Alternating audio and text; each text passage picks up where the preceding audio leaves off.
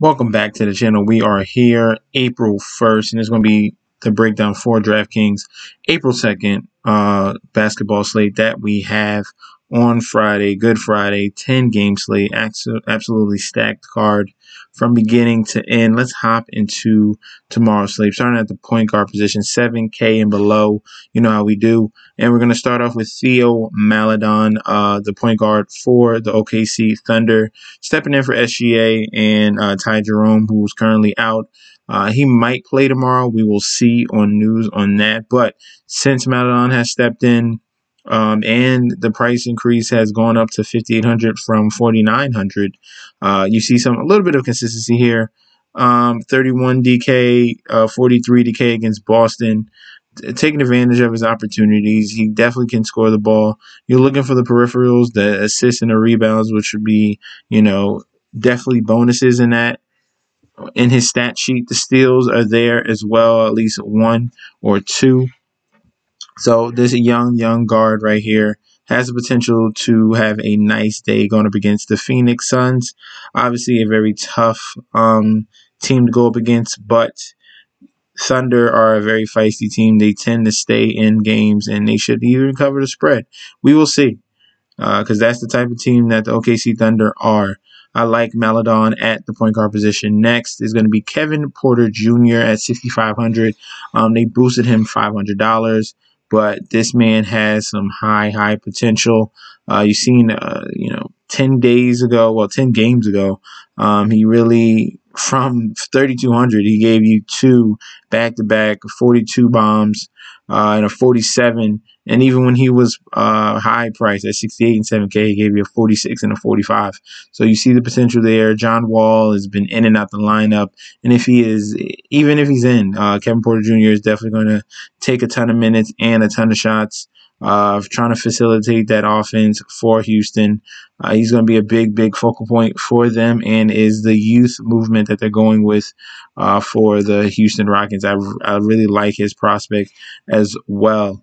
So 6,500 is a very nice price going up against Kevin Porter, going up against the Boston Celtics, who struggle on the defensive side of the ball. I don't know what is going on with that team. Now they're under 500 team, so they're just going through the motions. Boston has fell very far down in the Eastern standings.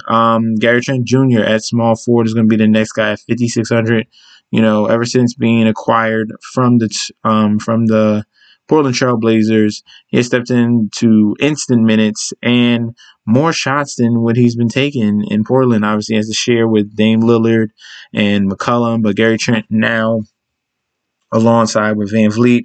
Hopefully, Kyle Lowry will sit, but Gary Trent is going to be that starting small forward and shooting guard for the Raptors.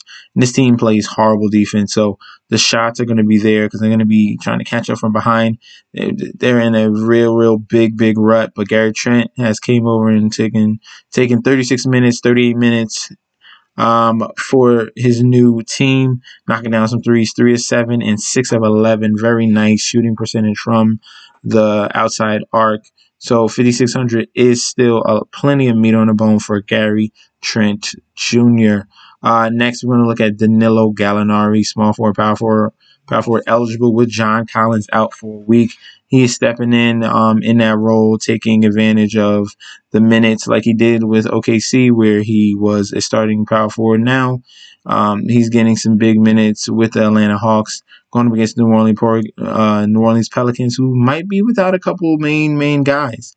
Brandon Ingram missed the game today. Zion missed the game today, and Lonzo Ball. So if those three guys are going to be out, Atlanta is definitely going to have a very fun day going up against Pelicans defense, especially Pelicans youth.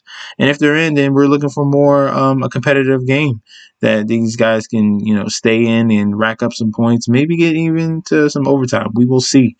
But Danilo Gallinari at 5,500, still a very low price, because he was a 6K player, and now you're getting him at a little bit of a discount. So I like him at 5,500. Next, we have Robert Williams, who's been out the last game, but now he should be back against Houston. He's taken over since Daniel Tice has been traded, and some injuries with their bigs on the Celtics side, but he really stuffs the stat sheet. definitely get you rebounds. Assists is there, blocks is there, steals are there. The points not really, but everything else he tends to clear, really gives you that 5-6x type of value at that 6,700 price. Hopefully we're looking for 40 bomb coming soon again, like he did against Milwaukee. That would be more predicated towards a double-double, which I think he could do. Definitely going up against the Houston Rockets, who are a small team, a very young team. Don't have much size, like the type of athleticism and big that they have over here with the Celtics and Robert Williams. I think he take full advantage of his new minutes. And last but not least, we have Isaiah Roby here, 6,100, one of the young guys for the OKC Thunder, putting in some nice work. Back-to-back games, 34 minutes, 32 minutes, 7 to 12 shooting and 5 for 14. A double-double the last game against Toronto because they are a poor defense. And then against Dallas, almost another double-double, 37 and 34 DK at 6,100.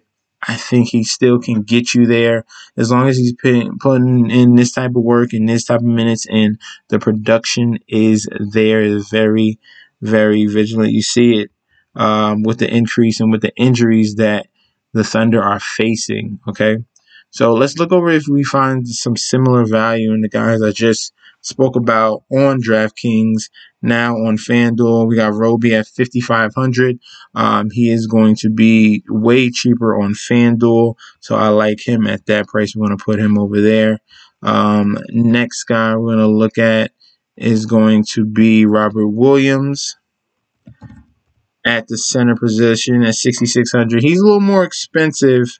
No, he's not. $100 cheaper on FanDuel. I like him there, especially with the peripherals. There's more bonuses on FanDuel with the blocks and steals, that type of scoring. So he gets an extra boost playing on FanDuel. I like him there. Gallinari is going to be our next guy at 4,900 compared to 55. So you're saving $600 here. I definitely like him with the injuries that Atlanta is facing and an easier opponent in the New Orleans Hornets. Next, we're going to look for Gary Trent Jr. For the Toronto Raptors, 5,200. Nice, decent price. Cheaper on FanDuel of $400, so I like him there. Kevin Porter Jr. At 6K, cheaper than on DraftKings. So you're getting a lot of value here. So FanDuel could be the wave tomorrow with all these higher price guys on DraftKings and cheaper guys on FanDuel. And then you could pay up at other spots, get you a nice stud because there are a lot of games tomorrow. And then Theo Maledon is 5,800, same price as is on DraftKings. Young point guard, but definitely is producing and taking advantage of these new injuries. No Al Horford, so that's a boost to Isaiah Roby as well. Let me know how you feel about tomorrow's core. Obviously, the core looks better on FanDuel compared to DraftKings because you're saving money, and I'm leaving you 7,800 average for the rest of your lineup on FanDuel. So that is a huge plus. You can pay up and get you a nice point guard, shooting guard, whatever elite top tier guy that is going to be available on tomorrow's slate. Pay you up for a Giannis Antetokounmpo. Should be in a very competitive game going up against the Portland Trail Blazers. Let me know how you feel about the core. If you think you might have another idea of someone else, comment down below. Don't forget to like, comment, and subscribe to the channel. Follow me on Instagram and Twitter at MessageSD, and I'll be back tomorrow with another video. Peace out.